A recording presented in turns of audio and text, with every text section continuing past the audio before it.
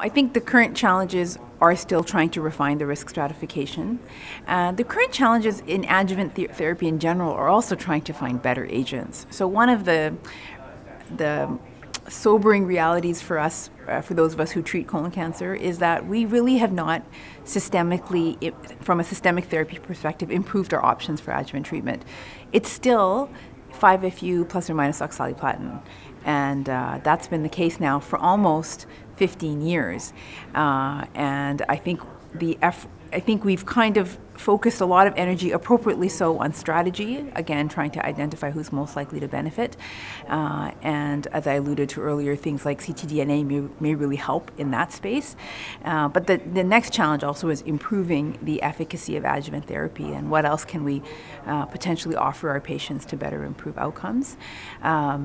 CLGB 80702, which was the North American component of the IDEA collaboration, also had a second randomization to look at the utility of celecoxib.